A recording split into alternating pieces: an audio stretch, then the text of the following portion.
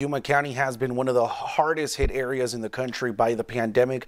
As a result, 40 Army Reserve nurses have arrived this month to help Yuma Regional Medical Center.